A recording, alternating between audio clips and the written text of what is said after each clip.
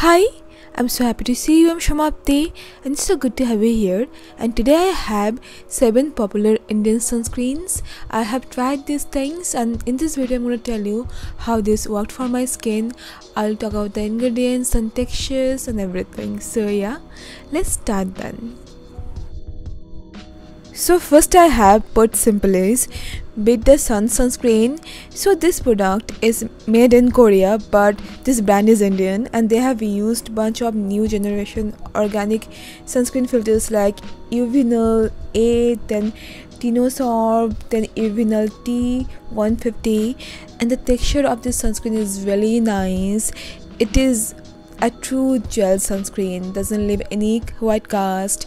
It feels really hydrating. This is fragrance free. It also contains ingredients like centella to calm down the skin. It has ceramide, allantoin, and I totally recommend this sunscreen. It's a very good one if you like lightweight sunscreen. If you like the sunscreens that can hydrate your skin, then this can be your pick. I think it can work for all skin types. It doesn't sting my eyes. A beautiful sunscreen, and it also contains niacinamide, which can support your skin barrier, even out your skin tone. It has allantoin as well. It did protect my skin against tanning, and it feels really good on the skin, very comfortable, doesn't ball up, and they say this is oxybenzone free.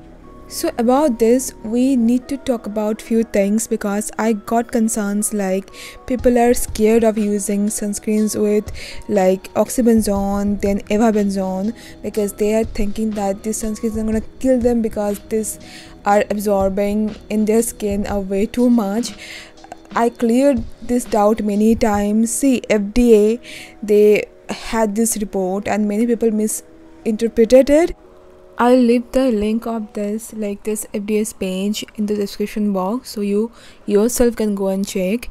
So see, this is not only oxybenzone and avabenzone. There are other chemical or organic filters that are known, like they have seen this get absorbed into the body's bloodstream, and it sounds weird, but FDA, they themselves are saying it is absorbing like this, but it doesn't mean that this is harmful. They need to do more studies to determine if it's gonna be harmful or not, and they themselves say that absorption doesn't equate to risk.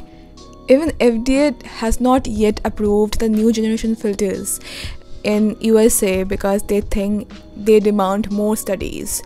They only give GRAS, or generally recognized as a safe tag, to these two mineral filters, which are titanium dioxide and zinc oxide. So this is the scenario.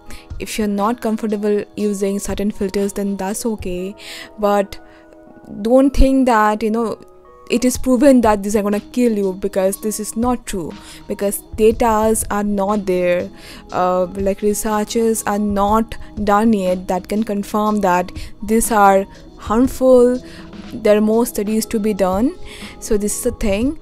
But it is up to you what you choose for yourself: organic filter, inorganic filter, or hybrid filter. But yeah, let's not fearmonger regarding certain filters without any relevant data, but we are free to choose any filters that we find to be okay for our use.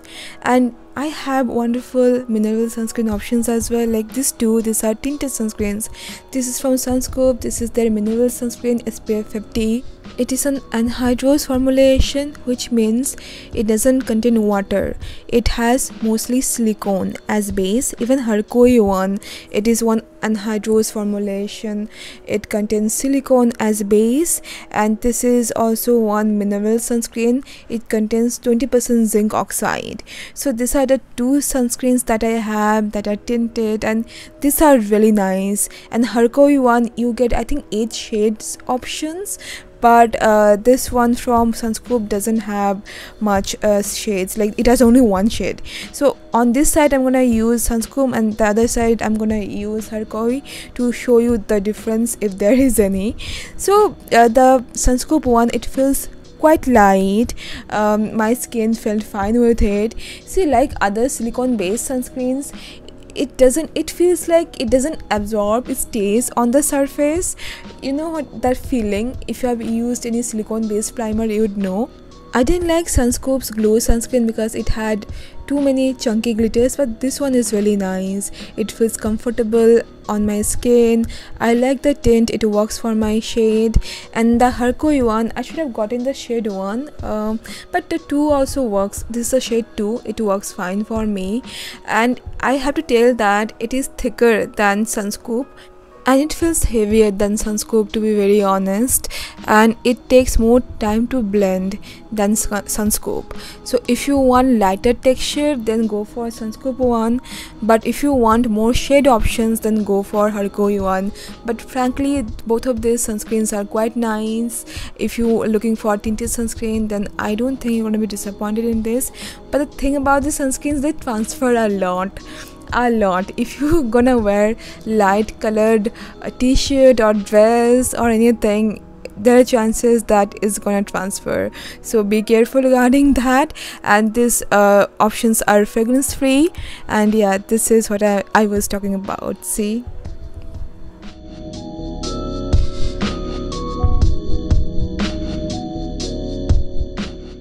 now I have Mcaffeine's coffee powder sunscreen SPF 50 PA+++, and I would only recommend it as or for reapplication.